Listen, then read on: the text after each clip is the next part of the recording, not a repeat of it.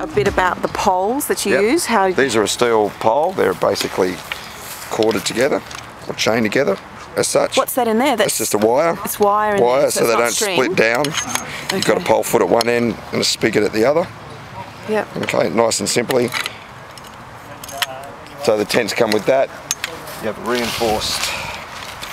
reinforced corner with an eyelet and the interwebbing, so it's not into a lightweight fabric throughout.